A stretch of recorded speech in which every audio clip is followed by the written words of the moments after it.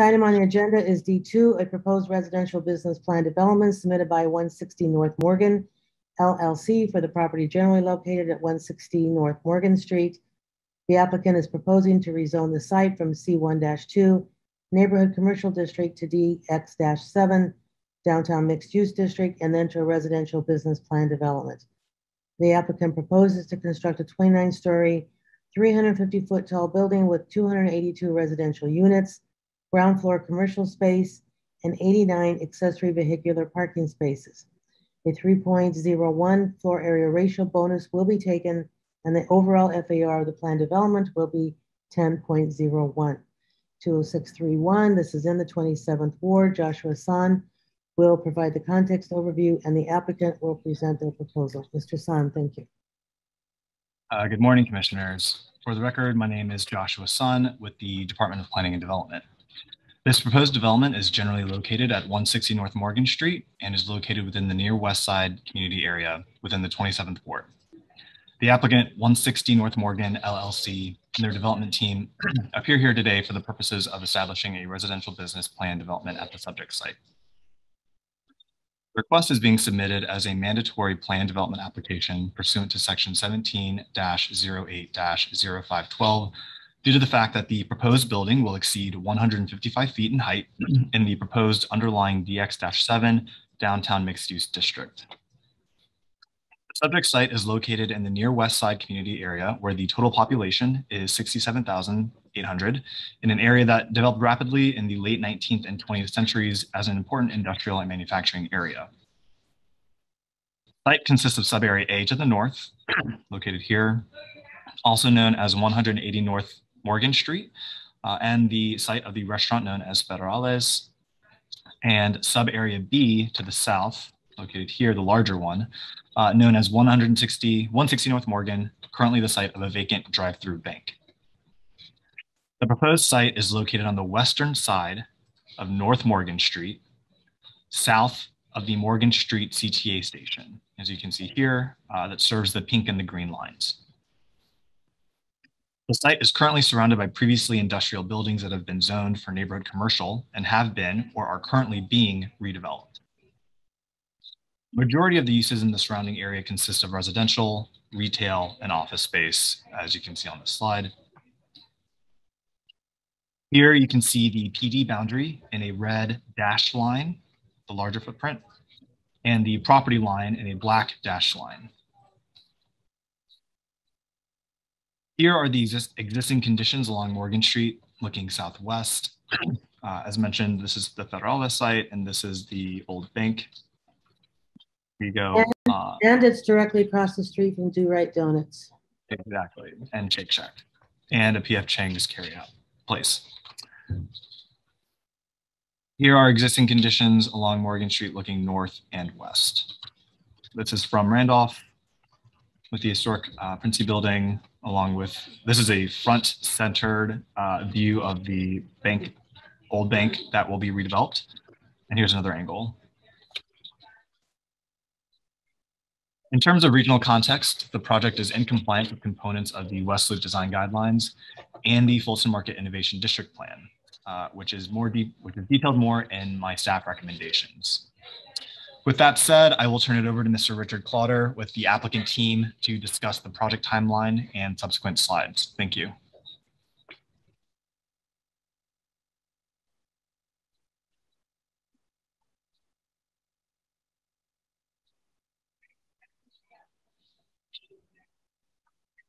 Is here. Did we lose Mr. Clowder? He was on earlier. Is he muted or something? He just joined back in. He was here, but he's joining back in. Okay, thank you. You're not looking for 8.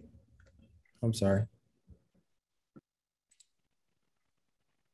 I apologize. Can you guys hear me now? Perfect. I'm sorry. I lost power at the absolute worst time. But for the record, my name is Rich Clowder. I'm with the law firm of DLA Piper in Chicago. Good morning, Madam Chairman and members of the commission. We do represent the applicant on this matter, which is a single purpose entity controlled by Sterling Bay. I'm joined today by Fred Kroll and Kiana Barrett from Sterling Bay, Danielle Tillman and Angela Spadoni from BKL Architects, the project architect, and Louie Abuna, our traffic consultant from KLOA. Also present is AJ Patton, whose firm will be the recipient of a directed fee in lieu payment in partial fulfillment of the applicant's ARO obligation under the new 2021 ARO, which, as you know, goes into effect October 1st. We'll speak more about that later. In the meantime, the slide in front of you does detail the extensive outreach and community engagement process that resulted in a project that was reduced in scale and neighborhood impact and resulted in meaningful changes to the building's materiality, incorporation of setbacks, and entryway and landscaping enhancements. These items will be expanded upon by the architect, to whom I will now turn over the presentation, and who is Danielle Tillman, Managing Principal at BKL Architects. Danielle, please take it away. Thank you, Rich. If you will go to the next slide, please. We wanted to show these images, which shows, as Richard was talking about, the project design evolution. These images show the modifications made based on previously stated DPD and community feedback. In these images, you will see the reduction in height to a 29-story building and the addition of upper level balconies as well at the southeast corner. You can go to the next slide. The increased podium setback at the residential entry plaza is further emphasized by the structural expression that is refined and pulled back to the facade of the entry. Next slide. We show here the overall building view from the southeast within the context of the West Loop, as well as upcoming developments that are also underway. Next slide. And this view from the northwest shows the building also within context, looking back to the east. Next slide. The pedestrian context was considered throughout the development of the project. The residential entry at the southeast area of the podium is emphasized by the metal structural expression and canopy. The setback at the lobby and elevation of the tower above the podium create relief to the historic district and the building to the south, the historic Princey building. Next slide. Retail holds the street edge at the northeast side of the podium to continue an active street condition.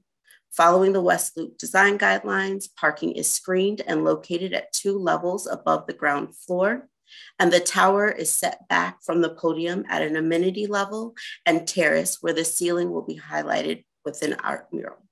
Next slide. The location of the building along the vibrancy of Morgan Street and the activity of the Federales created an opportunity to continue the active street condition with the retail glass as it wraps the corner, and mosaic art is located at the visible conditions above the alley. Next slide. As we move to the plans, this is the existing plan in its current condition, again with a vacant drive-through bank. And if we go to the next slide, and then here we show the proposed site plan.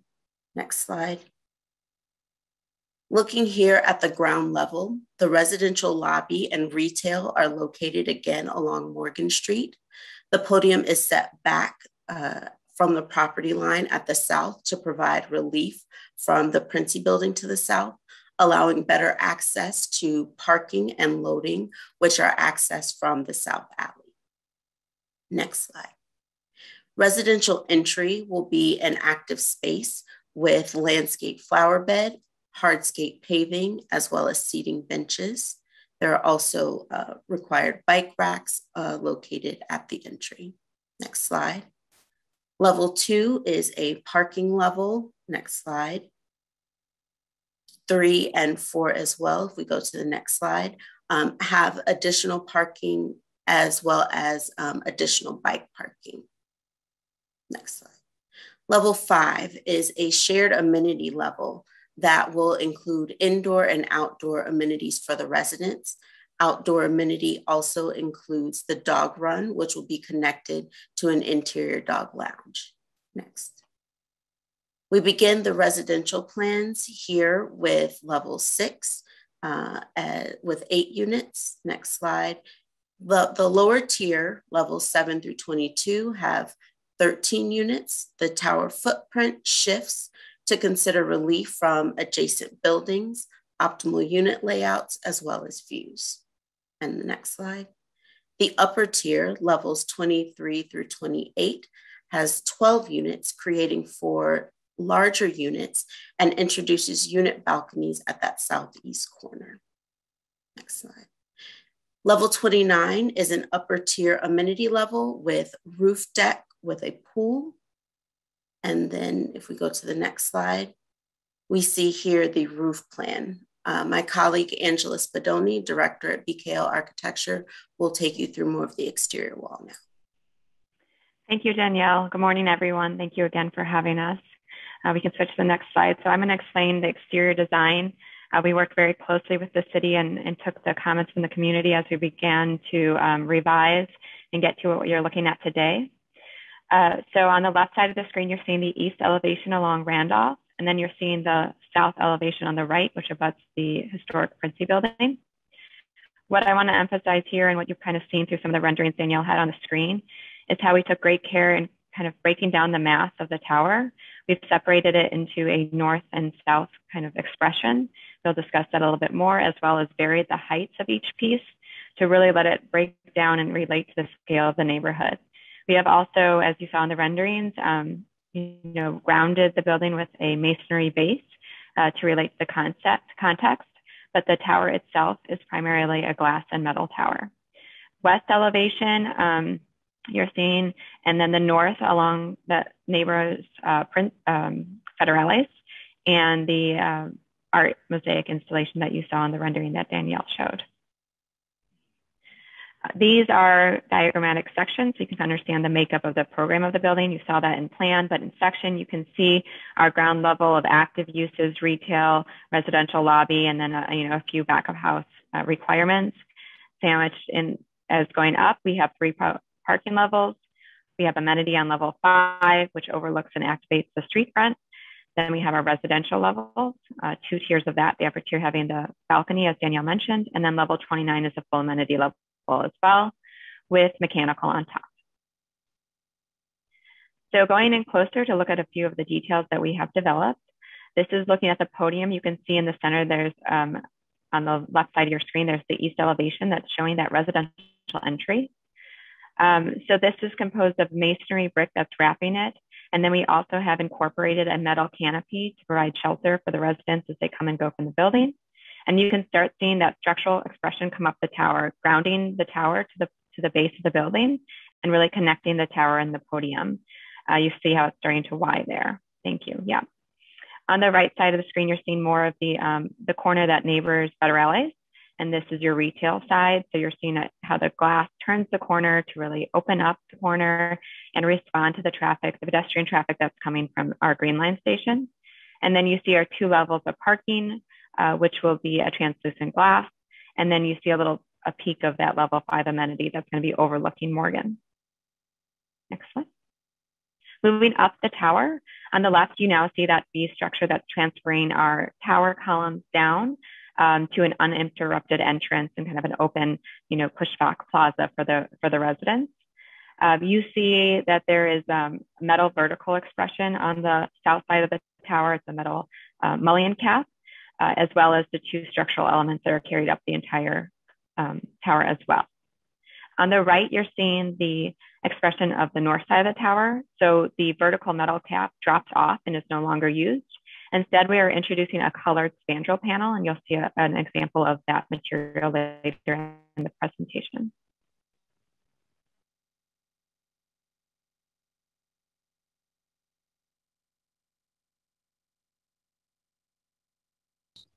I think she might be frozen. Did we lose Angela? Okay, Yeah. I will continue for Angela until she comes back.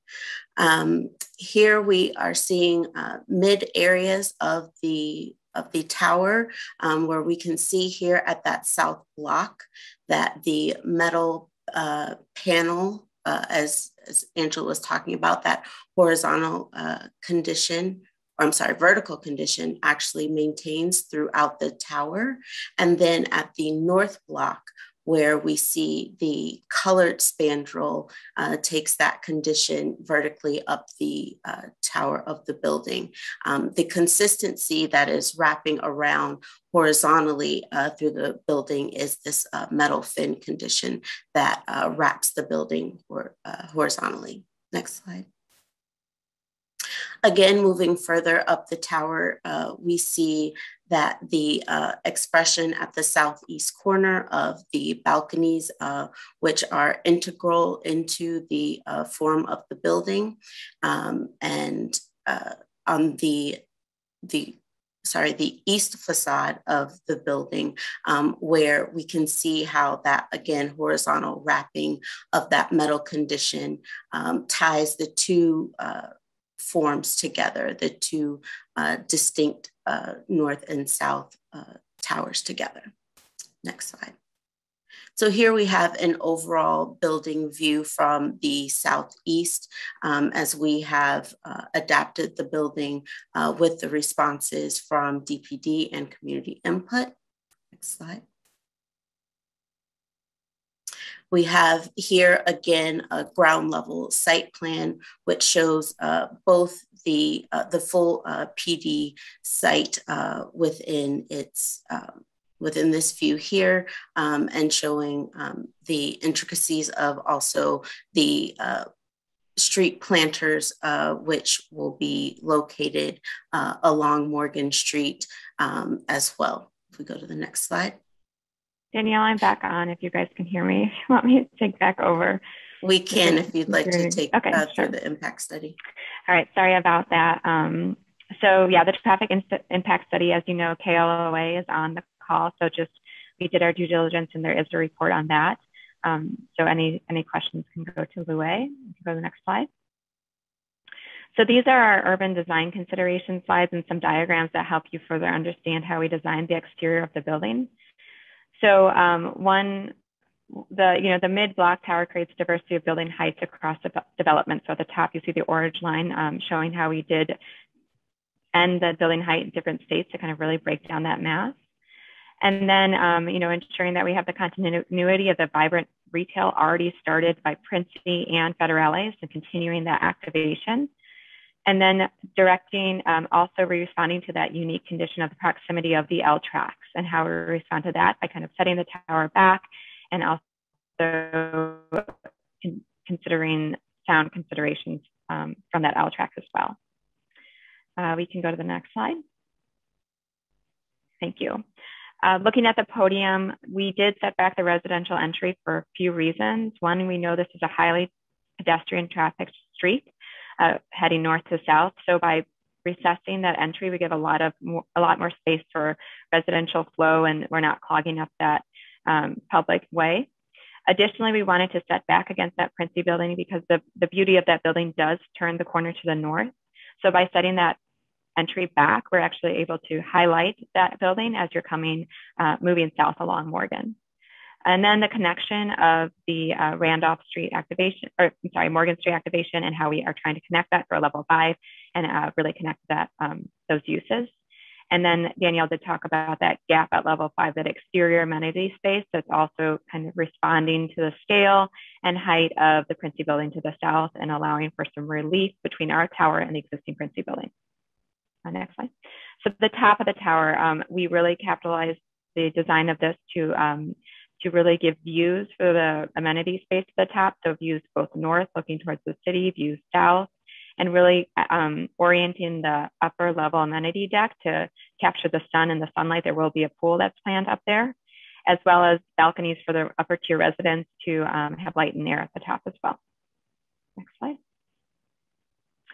Open space and landscaping. I think Danielle did touch on this a little bit as well, but just to reiterate that we have 4 trees that will be along Morgan.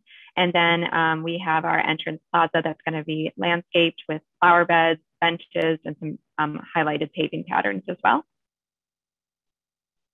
Here's the building materials that I referred to earlier in the presentation. So we have a few different glasses going on. And, we have our vision up the tower, and then we have some conditions where we're using spandrel to match vision.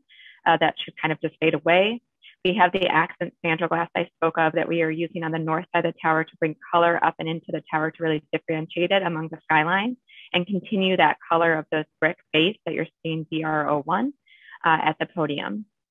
Continuing on with the glass, we have some spandrel that we're using at the garage that is translucent, and then a metal panel as well. That color is shown. Thank you. We can go to the next one. Thanks.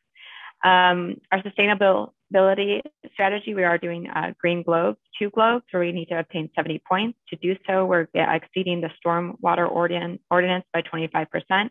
We're providing EV charging stations, and we're doing waste diversion during construction to get to the total 100-point requirement. And then for stormwater management, we are going to have an above ground detention tank. We're wrapping back to Morgan Street. And again, this does exceed the 25% requirement as part of our Chicago sustainability goals.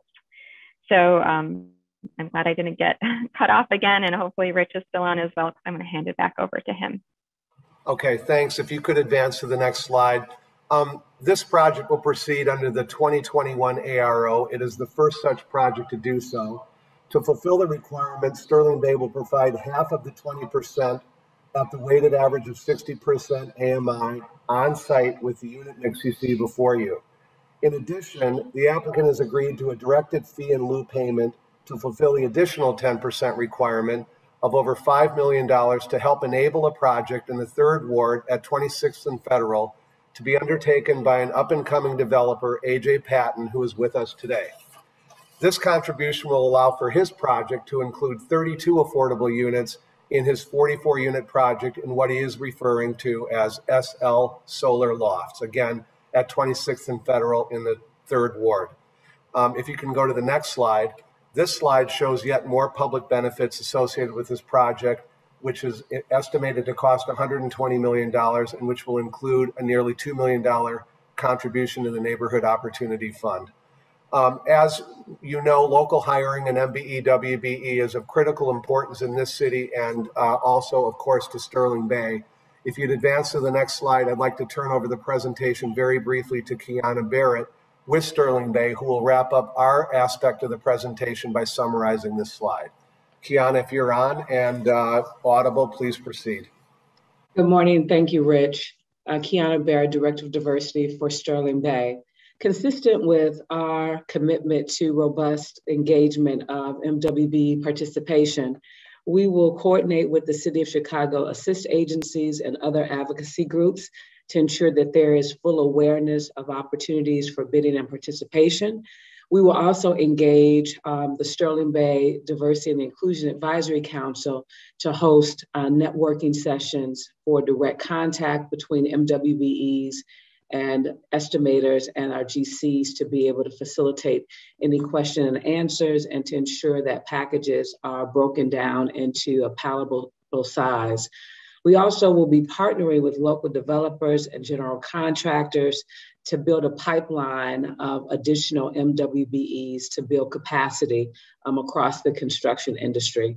And we'll be requiring that all of the bidding subcontractors commit to the highest standards of MWBE participation and engagement on our project for 2nd and 3rd tier participation.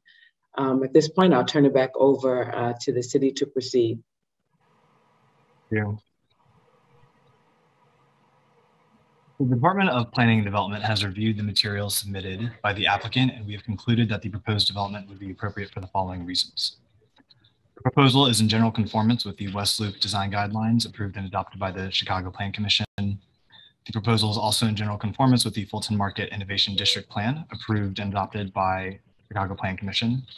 It allows flexibility in application of selected use, bulk, and development standards in order to promote excellence and creativity in building design and high quality urban design. The proposed plan development promotes transit, pedestrian, and bicycle use, ensures accessibility for persons with disabilities, and minimizes conflicts with existing traffic patterns in the vicinity. It further complies with building orientation and massing, as evidenced by locating active uses, doors, and windows adjacent to the sidewalk. It also demonstrates urban design excellence. And all sides and areas of the buildings that are visible to the public are to be treated with materials, finishes, and architectural details that are of high quality and appropriate for use on primary public right-of-way facing facades. Please refer to my staff report for further details regarding this project and the plans identified here today. Based on the foregoing, it is the recommendation of the zoning administrator of the Department of Planning and Development that this application to establish a residential business plan development be approved and forwarded to the City Council Committee on Zoning, Landmarks, and Building Standards as such. Thank you. Thank you. Commissioner Searle.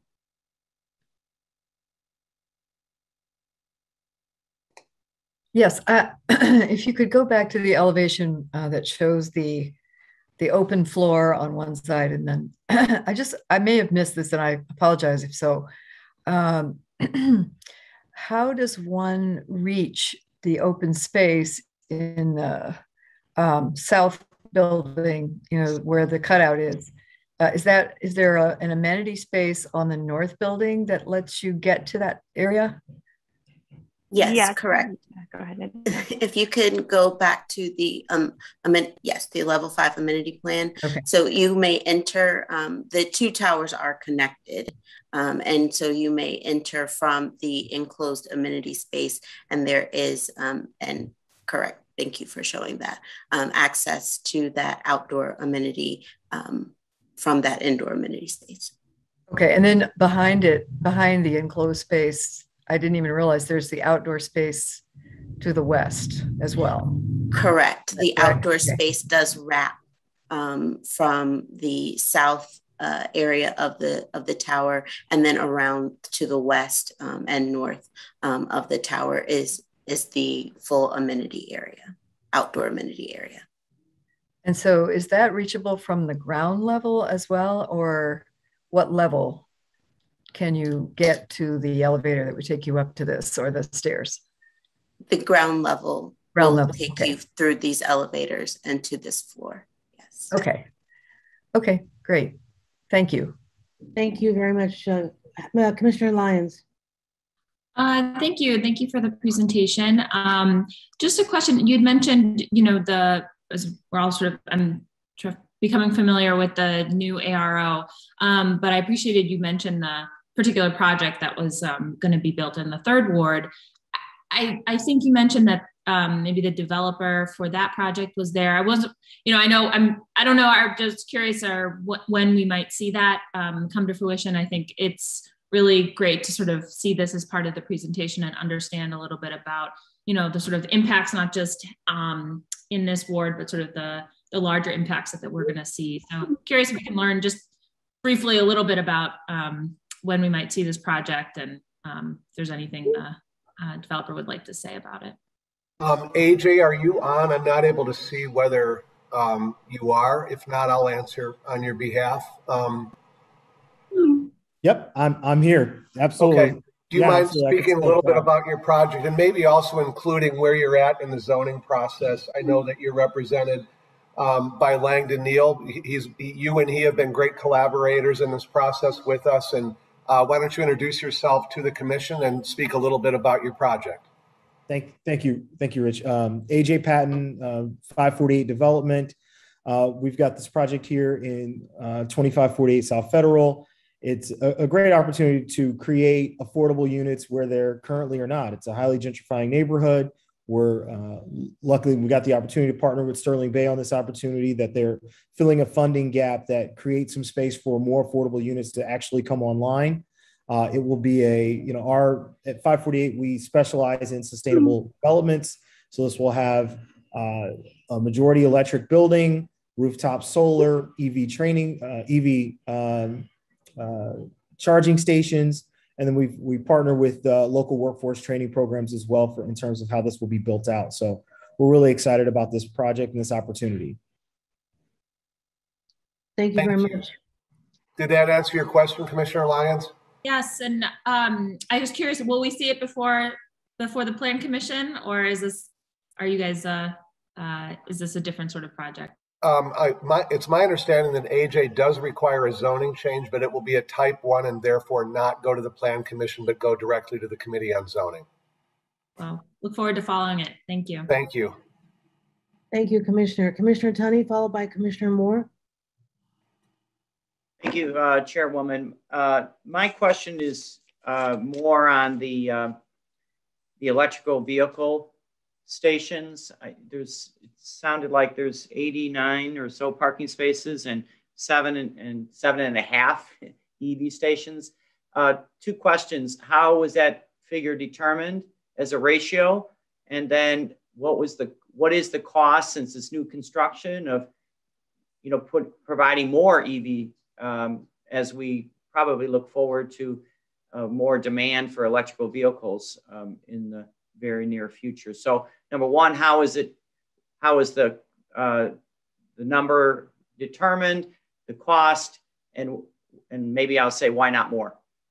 Chairwoman, before the applicant answers, I just want one point of clarification for Alderman Tunney, Commissioner Tunney. The 7.5 is actually the number associated with the sustainable checklist. So that's not the number of spaces associated with it. I'm sorry. That's all right. I just wanted to clarify that, and then the applicant can respond. Okay. Yeah, thank you. I was going to piggyback off that, Noah, and thank you, Alderman Tunney. So yeah, that's the section. Currently, there will be a minimum of 2 parking stalls that will be served by the EV charging station. In terms of cost, I'm going to turn that over to Sterling Bay. Okay. Hi, good morning. This is Brian Bazanis with Sterling Bay. We are considering looking at additional charging stations, but haven't really landed on a number yet. We were following the requirements of the Green Globes 2 strategy, so we can look at adding more, but we're still looking at it. Okay, so this is for the department then. What is the formula? How can it be changed? And I'm sorry, did I hear from Mr. Bazanis the cost per stall? I didn't hear that, I don't think. I don't have a good estimate on what the cost per stall is right now. I can look into that and provide further information later. Yeah, and especially when it comes to the zoning committee, of which I chair. But back to the department, what are we doing in terms of this issue? Sure. Alderman Tunney, Commissioner Tunney, it's Noah again. So there's a minimum of 1 stall would serve typically 2 cars, and that's the minimum to receive the points under the sustainable policy. We certainly encourage them to put in as many as possible. In order for them to get their permit, they will have to submit the sustainable checklist at the time of permit. So any changes or any alterations that they want to make to something that they're proposing today, that will all be vetted and finalized. We have a gentleman in our office, Brad Roback. He's our sustainability officer, and he reviews all these when they come in for building permits. So at a minimum, if they want these 10 points, at a minimum, it has to be 2 spaces. As you heard from Sterling Bay, potentially they'll look at doing more. Okay, so I don't want to beat a dead horse, but I think it's probably not, since this building will be here for the next 50 to 100 years, and I believe we're heading towards this, and everyone has said it's so much easier to put it in with new construction than it is to retrofit. So I just don't know whether the sustainable issue can be addressed a little bit more appropriately as the technology is becoming much more available and the purchases are becoming whatever. And one of the problems with my understanding is there just isn't enough charging stations for the demand, for electric vehicles. So I just don't know how. Our point is, how do we get ahead of this, and how do we work with the Department of Planning or other departments in regards to this requirement? So, and you know where I'm going with it. So, okay. Is that it, Commissioner Tunney? Yeah, that's it. Any other response to that? I'm going to look for some more information, Chairman, and I'll get this back to the Plan Commission. Yeah, and where other cities are at too. Maybe we're. I think we have a requirement in the code, and I'm going to check into that too for you. I don't have it off the top of my head at my fingertips right here, but I will find it and send it to all the Plan Commissioners. Thank you, Chairwoman. I really appreciate the line of questioning that you're asking, Commissioner Tunney, because you're saying, all right, are there things that we could be doing now to put into place as we think about the future? And we do have to, these are the very kinds of things I think that we do need to be thinking about, right? As we face some tough times. So, and how can we both avoid and mitigate, right? Chairwoman, I thought seven was not adequate enough, and then it went down to 2. So. Right. Yeah. Thank you. So, well, you know, it'd be an interesting thing, I think, to come back, Noah, to the Plan Commission, and maybe we can even have a discussion about this. What is, you know, are there things that could be put into place that would help ensure some forward thinking on this? Madam Chair, I believe Michael Berkshire might have something to add. I was just going to call on him, but is specific to this point because Commissioner Moore is waiting. Yes, it is. It's in reaction to Commissioner Tunney's question. The sustainable development policy can be updated by the department at any time. So I know Brad is looking into doing a pretty major update, but in the interim, we could make changes to any of the strategies within that policy. So we could increase the number of EV charging stations that are required in order to achieve those points associated with that strategy at any time. Okay, so if you can work with Noah on this, go ahead, Noah. Oh yeah, just I didn't realize my hand was re-raised, but just as a point of clarification, I just checked the section of the code, and for a residential building, 20% of these spaces are required to be EVSE ready or EVSE installed. So if there are 80, I'm sorry, what was the number of parking spaces, Josh? 89. 89, so they'll have roughly 18 spaces in there will have to be EVSE ready or EVSE installed as part of their permit. Did you want to say something from the developer? Was there, I heard someone try, was that you, Mr. Bizanis? Yeah. I was just chiming in about the parking count. Okay. But I heard what Noah just said too about the 18 parking stalls. We'll take another look at that and make sure we're meeting the requirements of the Green Globes program and then required number of charging stations, whether they're fully charged or fully active at the time of turnover or future capacity and capability. Yeah, good. Yeah, especially thinking about, that's fantastic. Chairwoman, just to add for those on the call, I'll give the citation so they can find it. It's chapter 17-10-1011. You'll find the requirements under that section. You want to say it again? 17-10-1011. Okay, fantastic. All right, so can I go to Commissioner Moore? Thank you for your patience, Commissioner. Yes, thank you, no problem. That was a very interesting conversation. I definitely support environmental and sustainability issues, so I enjoyed hearing that. But I wanted to just say how actually pleased I am to see this partnership between Sterling Bay and AJ's company as a minority contractor. It was really, I'm very excited for him as he won a couple of Invest Southwest projects on the South Side, and I'm looking forward to working with him in other capacities, but I just wanted to give a shout out to him and let him know that that we'll be watching and supporting him throughout the process. Thank you, Commissioner. Alderman Burnett, would you like to weigh in on this project? Yes, thank you. Thank you, Commissioner and Commissioners. So as the councilor said, they did meet with the 3 community organizations in the community. We also had a community meeting. The community's in support of it. We appreciate the fact, along with what my colleague, the commissioner just said, that they're working with AJ. Unselfishly, I'm allowing them to do the ARO in the 3rd ward because it's not just about my area with affordable housing. But also it's refreshing to be able to support and help a young African-American up-and-coming developer. Matter of fact, I think I want to grow up and be like AJ. He's doing great things. He's making a mark, and hopefully we could incubate more young people to get into the development field like him. So I appreciate Sterling Bay working with him. Appreciate Sterling Bay's commitment for MBWBE but I also want to make sure that they hire people from the community so that my community can benefit from it.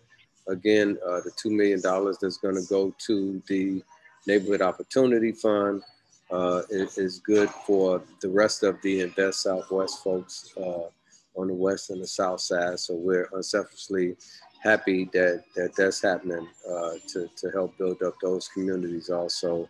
It looks that there's going to be about 200 to 300 construction jobs on this development. Several people would be working inside the building.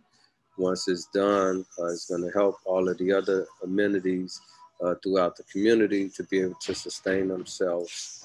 I support this, my community support it. I ask for the committee to support it also. Hopefully I can talk to Sterling Bay and their lawyers before it goes to zoning to make sure that we have a hiring component for people in our community. Thank you. Thank you very much, Alderman. I also want to note for the record that Commissioner Novata has joined us. Did you want to make a comment or ask a question, Commissioner?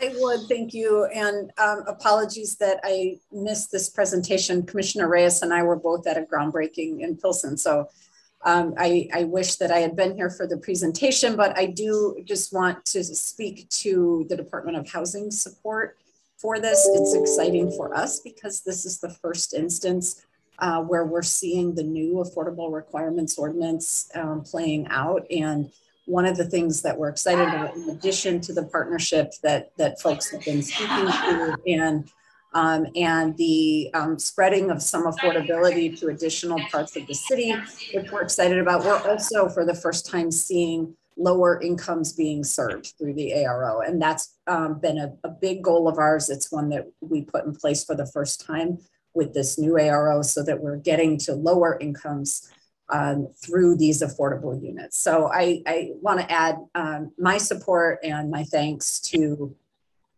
Sterling Bay and 548 Capital for making this whole thing work, and to the Alderman. Thank you. Thank you very much, Commissioner. Back to you, Alderman. You had a follow-up? Yeah, thank you, Commissioner. I just wanted to note and make sure, just as I do with all developers in my ward, I like to see a joint venture with a minority contractor with whomever the contractor they're going to pick to do this development. So I appreciate if we can talk about that before it goes to zoning. Thank you. Great. And I'm just about ready to ask for a motion, but let me go to Commissioner Cox first. Thank you, Madam Chair.